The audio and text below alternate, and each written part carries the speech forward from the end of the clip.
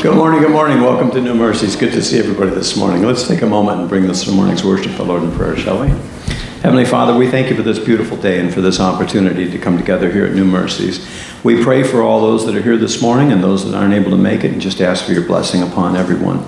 We pray for Pastor as he brings the word, and we especially pray for our own hearts that they would open and hear that word, that we would carry it with us this week, and that others would see you and us. This we pray in Jesus' name. Amen. Please stand and help us make a joyful noise.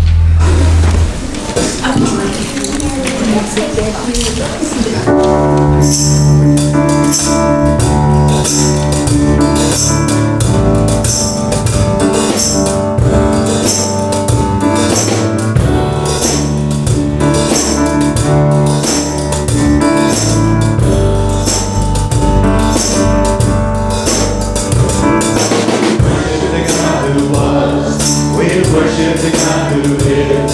We worship the God who evermore will be. He opened the prison doors. He parted the raging sea. My God, He holds the victory. There's joy in the house of the Lord. There's joy in the house of the Lord today. And we won't be quiet. We shout out your praise.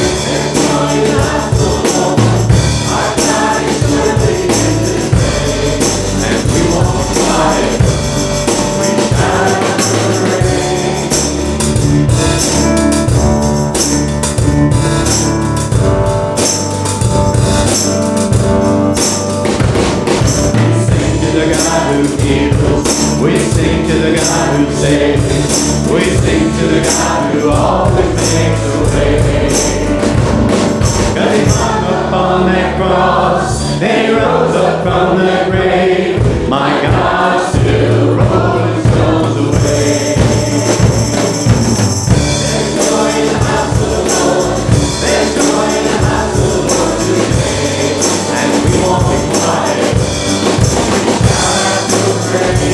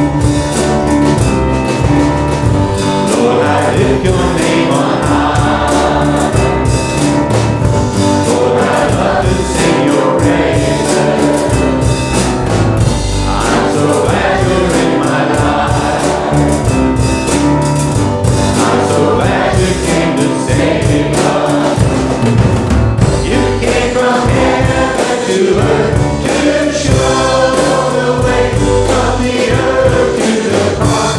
My debt to pay from the cross to the grave, from the grave to the sky. Lord, I lift your name on high.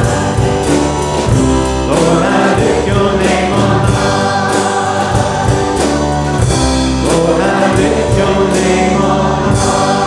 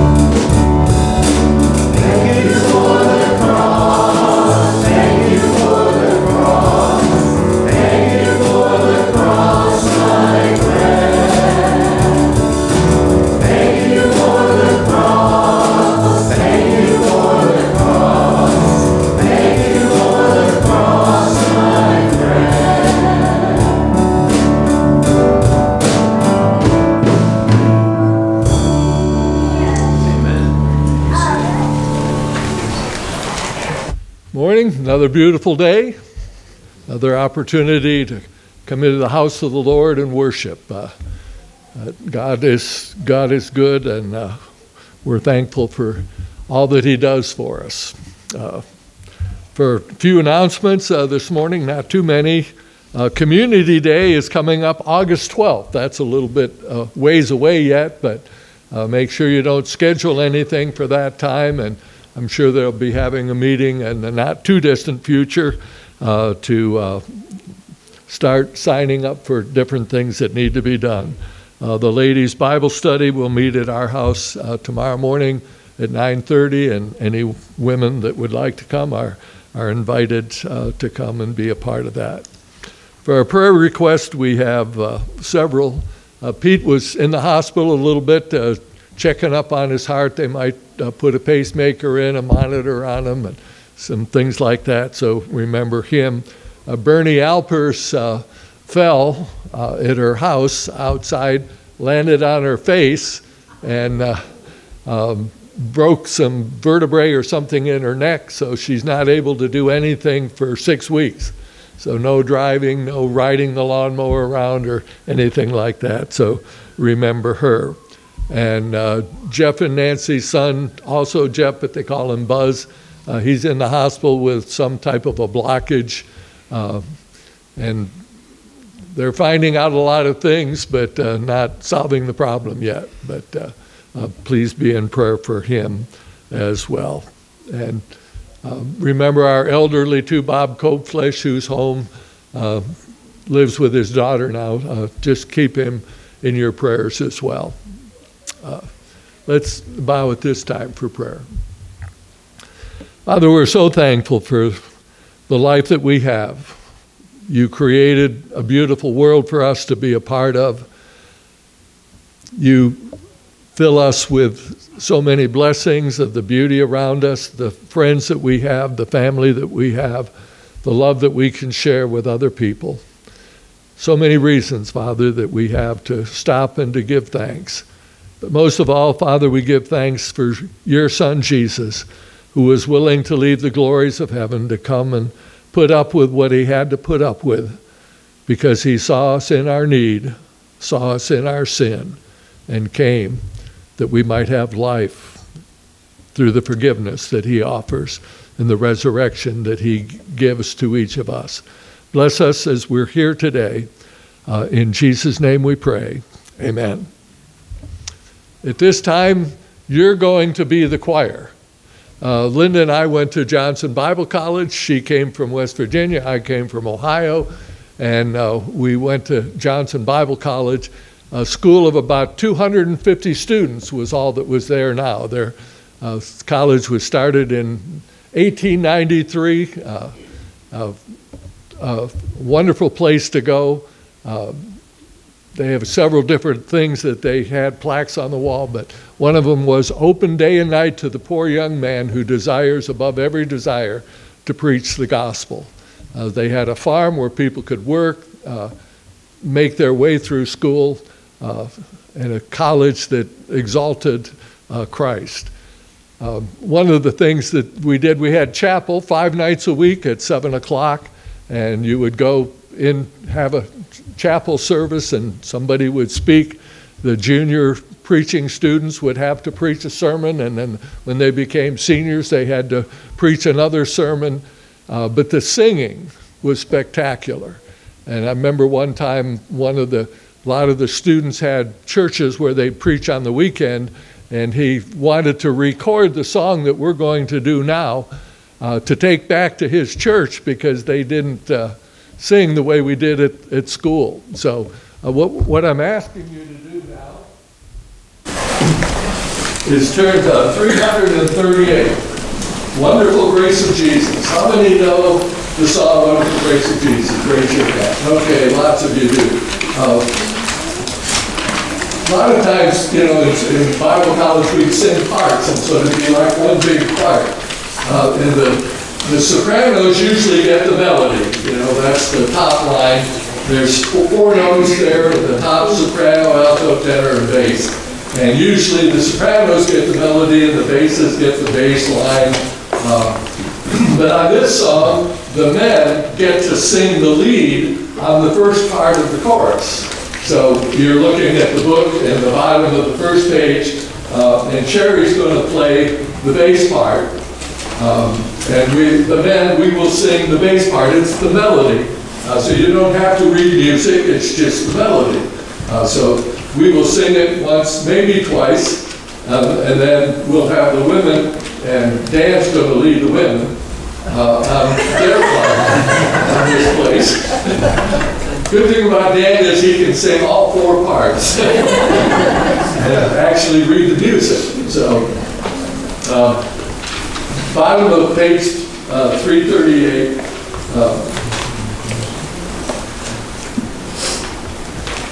It's not page 338, it's Psalm 338. And there's a difference. Somebody pointed this out to me when I was in high school back at the Painesville Church of Christ. It was George Hobbs's father, I think it was at the time, pointed out, because that means absolutely nothing, but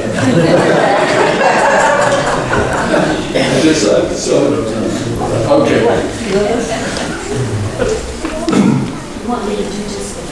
Yeah, just the bass line, and and all the men will sing that. Don't have to worry about the tenor, because, well, there's only one part there, and that's the melody, and so we get to sing melody there, okay? Just give me a chord and then we'll start. Oh, yeah, turn the piano on.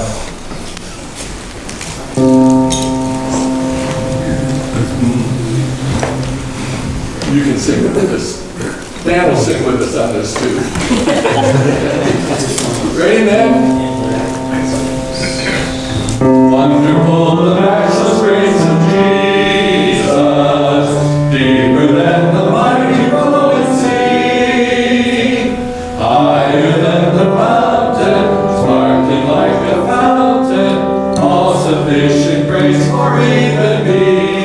That's it. That's all we need. Because then we go back and we do the bass line and the women get the melody again. But men, let's try that again. Let's all sing out now. Ready? Wonderful, the matchless grace of Jesus, deeper than the mighty rolling sea, higher than the mountain, sparkling like the fountain, all sufficient grace for even me. That's okay, that wasn't great.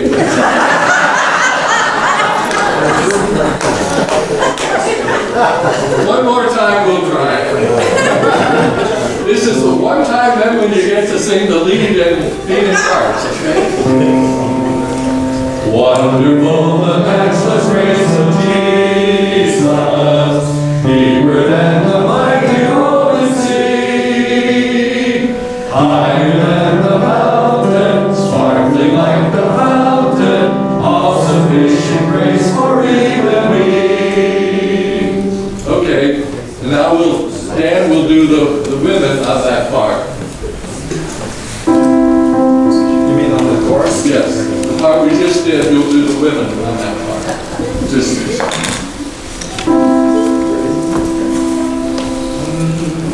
wonderful, the matchless grace of Jesus, deeper than the mighty rolling sea, the rolling sea. Wonderful grace, all sufficient for even me. okay, one more time. Dan and the ladies.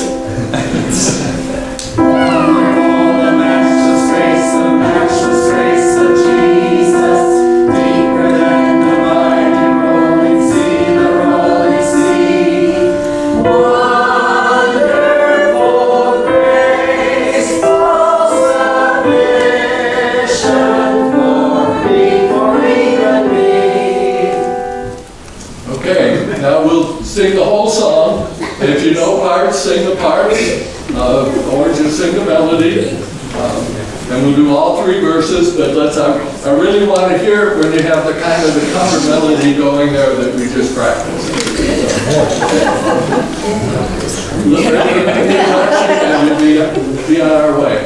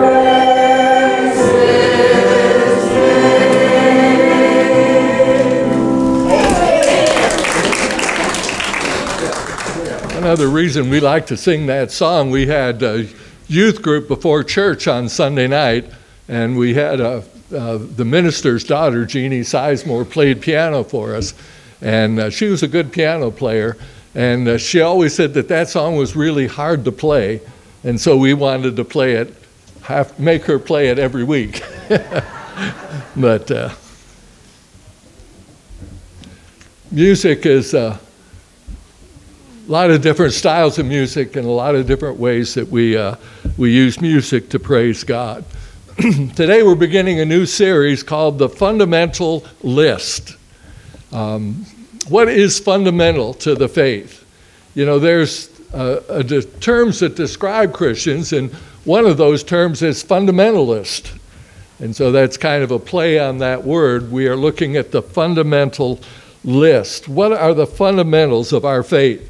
A lot of times when a sports team is having problems, you know, they say we need to get back to the fundamentals, get back to the basics. What are the basics for the Christian faith that we need to build on? Sometimes we can get so off track, you know, and you need to get back to what is the basis of our faith. We spend a lot of time, and most of the time in a sermon I'm talking about how do we do what we're supposed to do as a Christian. But today in this series, we want to talk about what is it that we need to believe. Because what you believe should determine and become the foundation for what you do. So we need to understand what it is that we need to do, what we need to believe. What is the basics of the church? There are many churches today and denominations and different terms that we use. Are you a fundamentalist? I used to think I was a fundamentalist. Are you a conservative? I used to think I was a conservative, but different terms mean different things to different people. And a fundamentalist, according to the definition, is strict literal interpretation of Scripture. Strict literal interpretation of Scripture. So I believe in a strict conservative interpretation of Scripture. The Bible says it, we need to believe it. So in that sense I am, but and a conservative is one who is adverse to change or innovation. Adverse to change or innovation. We want to stay with what we've always been. And maybe that's good, but especially in the black community, conservative is not a good word. Because they don't want to go back to slavery. They don't want to go back to Reconstruction in the South where people were lynched. So my idea of let's get back to the good old fundamentals that this country was built on. But sometimes what this country was doing was not right, so we don't want to go back to those things. What's the difference between Protestant and evangelical? According to the definition, the Protestant mainline denominations are liberal. Evangelical churches are fundamentalist and conservative. And so do you see that can create friction within people that claim to be Christians based on how they view the past? Evangelical, to evangelize, means to share the good news. That's kind of so I'm an evangelical because I want to share the good news of Christ. But I don't want to go back to times that were not good to some people, where the church maybe even oppressed other people. So a lot of different things. Do you know why Protestants are called Protestants?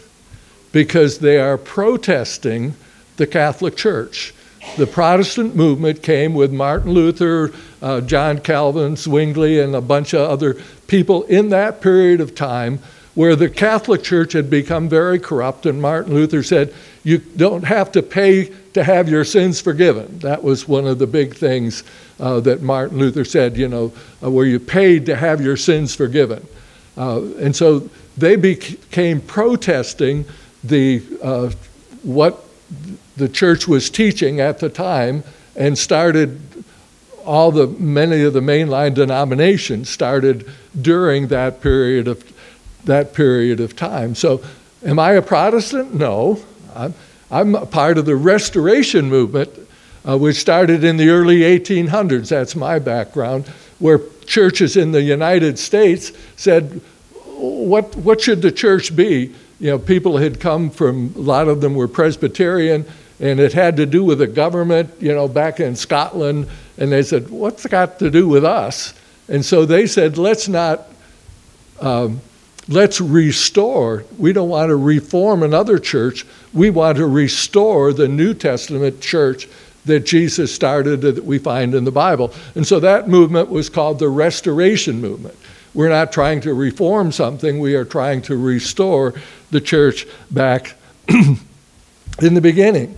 And so I don't know how many hundreds or thousands of denominations there are, because the more conservative you are, you know, the idea, and I've said this before, but maybe you don't remember it, but in essentials, unity, in opinions, liberty, and in all things, love. So what's essential? The more conservative you are, the more things you think are essential. I mean, there are some churches that believe that you can only use one cup for communion, because when Jesus instituted the Lord's Supper, there was one cup and they passed it around. And so they say, well, if that's the way Jesus did it, that's the way we have to do it. So the more conservative you are, the more things are essential, and the fewer people will agree with you, but so there's more and more divisions within the church. How we worship. And some of these things we'll look at down the road. What's your view of the Holy Spirit? What's your view of the second coming? What's your view of the understanding of faith and works, and how those two concepts go together? Are we saved by our works? No. Are we saved by faith? Yes. But faith without works is dead. So, I mean, you can use Scripture to come up with whatever doctrine you want, and then find a Scripture that will support it. Or you can say, well, God, what are you trying to tell me here? And be open to His leading, and to be willing to listen to other people and what they say, and then sort it out for yourself. Even the translations of the Bible. There are some people that believe you should only use the King James Version of the Bible. That's good enough for Paul. You know, it's good enough for me. But King James was a translation that I think was 1611, if I'm not mistaken. King James authorized the translation of the Bible. He wanted to translate the Bible, especially because he didn't, well, anyway, he started the Church of England, and he wanted his church to have their Bible. But we divide over so many things. Everybody has a different opinion, but one thing we can all agree on, and that is, I'm right and you're wrong. All the different denominations think they're right, and everybody else is wrong. And I'll have to admit, you know, when I was growing up, I thought our church had it right, you know, and I think we had it right, but other churches probably had it right too. Especially as you look at some of the songs that were written by people from different traditions, you know, and denominations and stuff. I mean, the song Wonderful Grace of Jesus. Wonderful, the matchless grace of Jesus. How great is His grace. Somebody wrote that song that didn't go to my church, you know, and that's the way it is. And that's why sometimes we can become so dogmatic that our way is right and everyone else is wrong. It has to be my way or you're wrong. That's like it is in politics today, you know, and that's why as we get away from what God wants us to be servants, to be humble, to be learning, to be examining the Scriptures and finding the best way in that Scripture, the fact that we've gotten away from that is affecting our whole culture. So what is actually necessary that we must agree on, and there are things that we must agree on, but there's also a lot of things that aren't necessary. In opinions, liberty. In essentials, unity. There are the fundamental things we have to agree on, but there's a lot of other things that are opinions, and we have to be able to get along. So what's cultural? What did you grow up believing? What were your circumstances growing up? What are you comfortable with? What are you fashionable with? What is traditional that you, these ideas? A lot of what we believe is where we were brought up, how we were brought up, and those kind of things. And those are matters of opinion, but then there are some things that are harmful and divisive. Sometimes churches get off track. Mainline denominations especially change what they believe. What their denomination believed 30 years ago or 50 years ago is totally different from what they believe today. And so maybe as the church denomination changes, you get to the point where you say, well, I don't agree with that. And so you have to, it becomes obvious to us that they're wrong as churches change and denominations change. And it gets to the point where you have to make a decision. Am I going to stay with that denomination, that church, or will I leave? There's an old expression that goes back to 1512. You probably didn't realize that. This goes back to 1512. It's a German expression. Don't throw the baby out with the bathwater. What does that mean? It means sometimes there's things you don't want, so you get rid of it, but don't throw the baby out with the bathwater. In your zeal to rid yourself of something harmful or unwanted, don't inadvertently rid yourself of something valuable and important. So how does that relate to the fundamentals that we have in the church? We have to hold on to those fundamentals. Every generation comes up with things that are new, that are novel, and ideas that can come in. Some are helpful for evangelizing. We have the opportunity now. We have more people watching our service online than we do coming into church. So it's a good thing. It's new, and it's good to use those tools to share the gospel with other people. Some things are good. Some things that we add maybe aren't so good. And sometimes those ideas, there's been trends, conversational prayer. Do you remember that? Years ago, prayer was we're just talking to God, and conversational prayer was a big thing. And there are other kind of things that are good, but not necessarily it has to be that way. And some of these things can be elevated to the status of doctrine.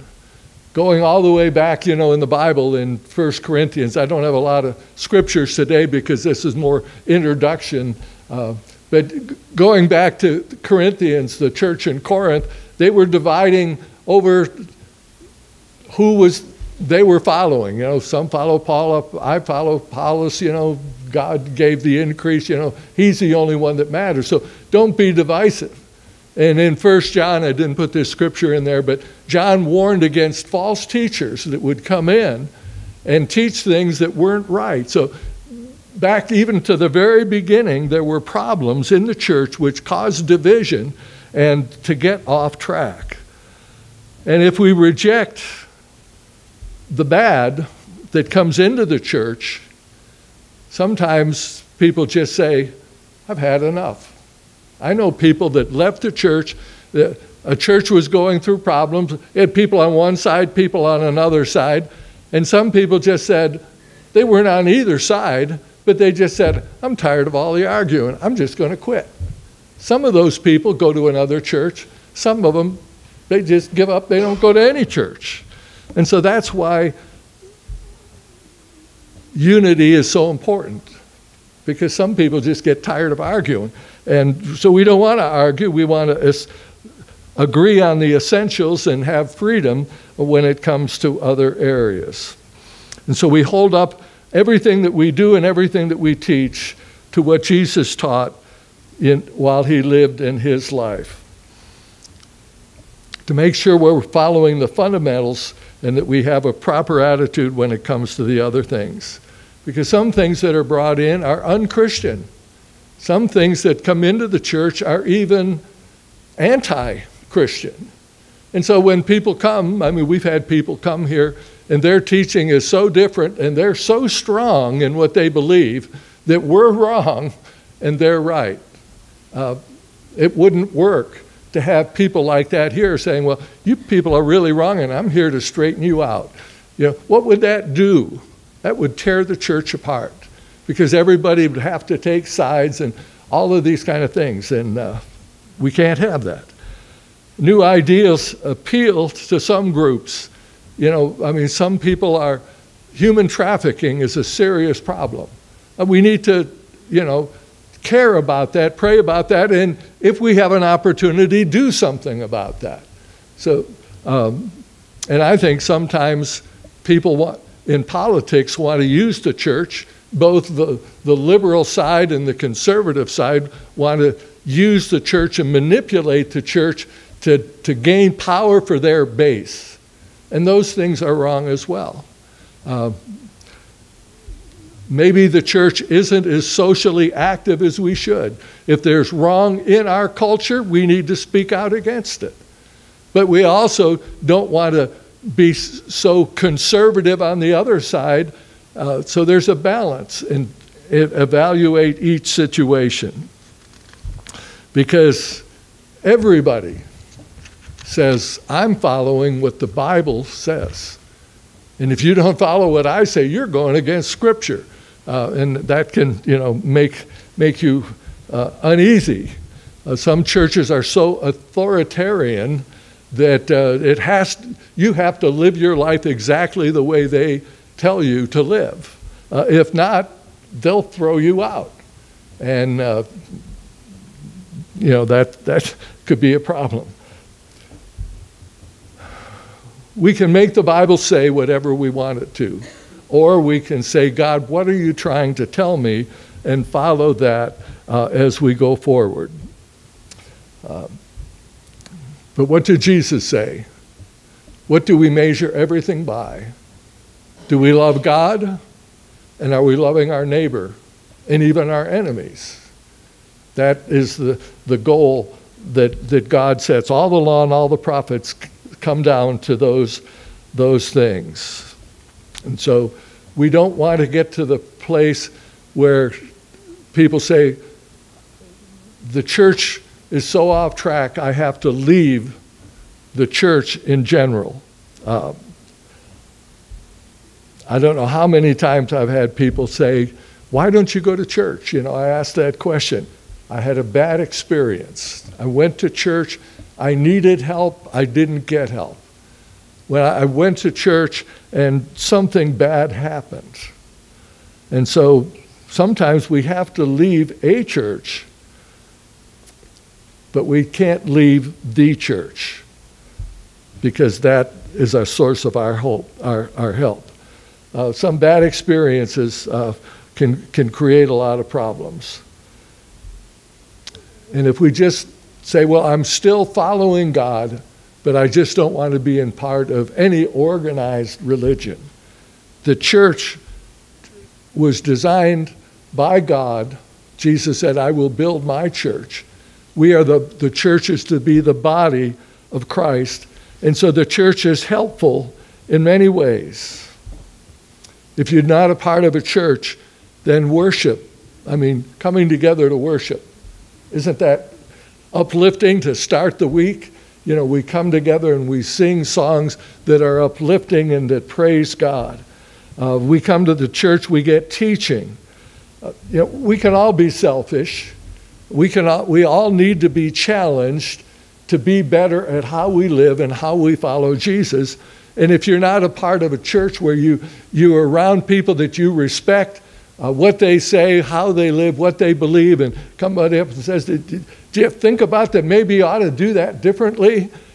Maybe you ought to, say to that other person, even if you don't think you were wrong, you probably were wrong. Say, hey, I'm sorry for what happened. If there's a break in a relationship, we need to go to each other and be the first one to go there, and say, hey, I'm sorry. Would you forgive me for this? And then we can have healing. If we're not a part of a fellowship, we can just get off on some tangent and be far down the road from where we want to be. We need the fellowship, we need the encouragement, and we need the support. And so we want the church to be that place where we focus on the main thing and people don't have to leave because we're doing stuff that is against God's word.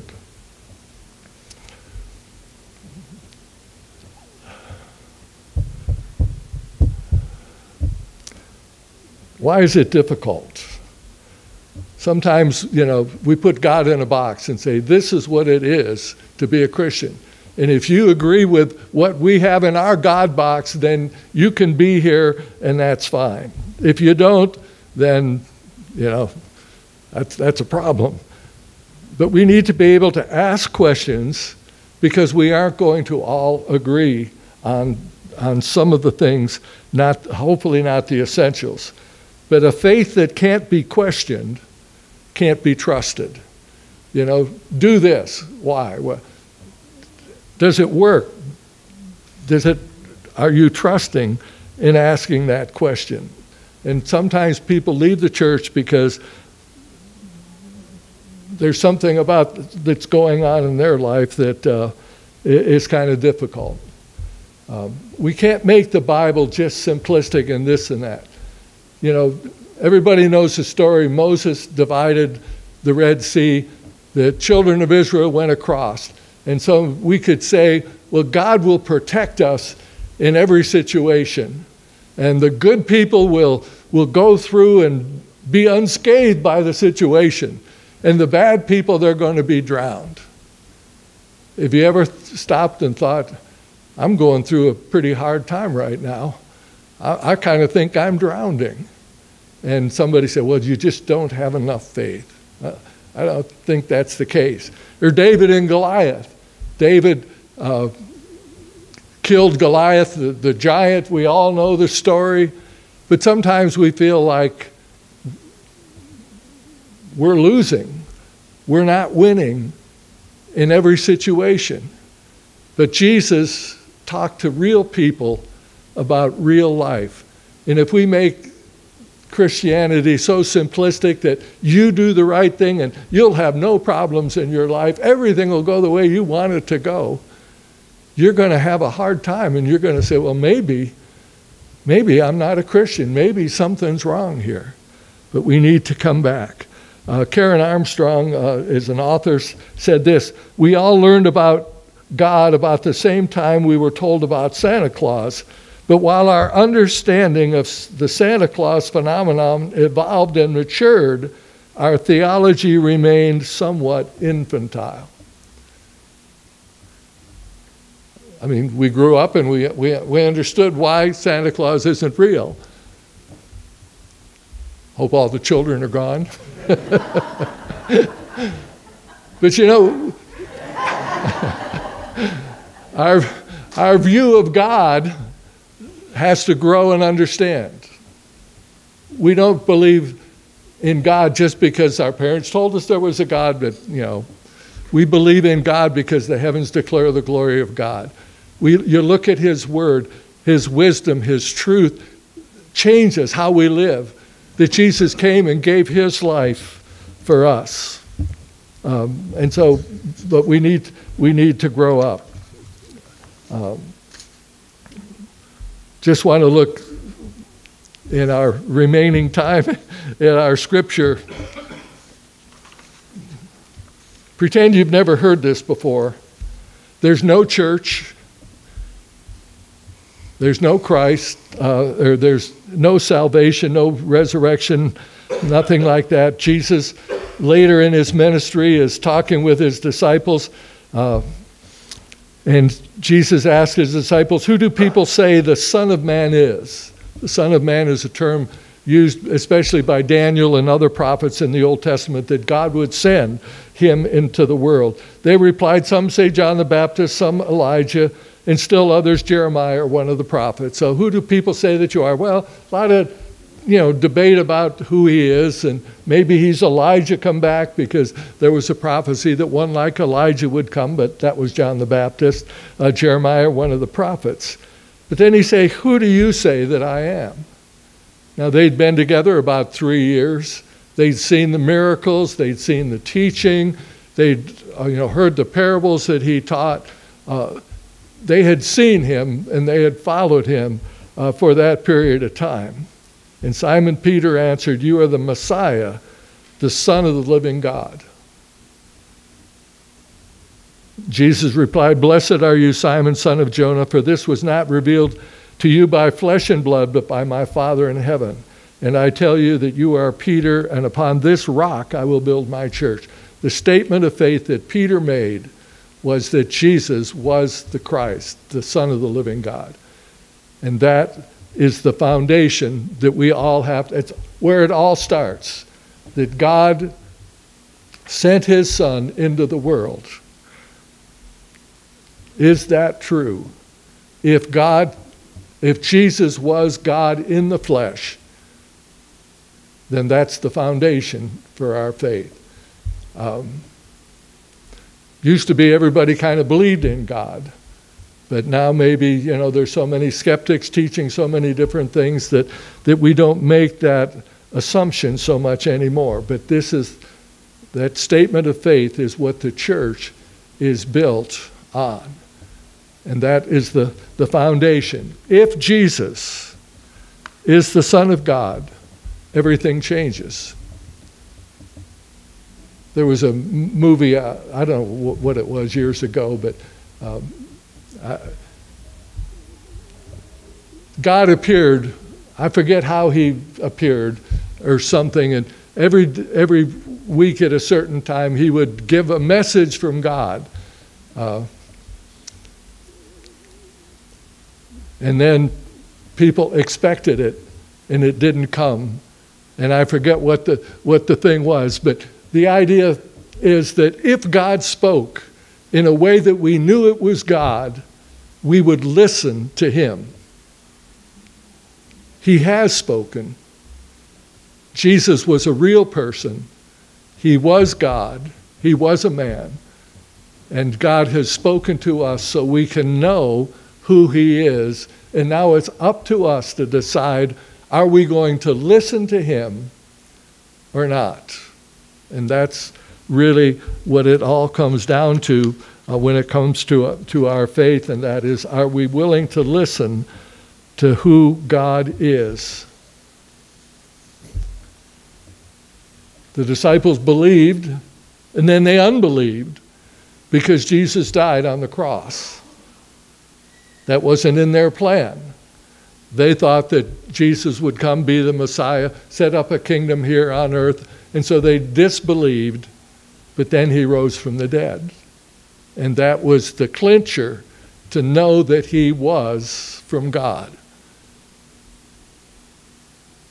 So those of us that believe, that is what gives us the confidence to know who he was, what he said, and what we can gain from our understanding of who he is. And that's the foundation of our faith, that Jesus came from God.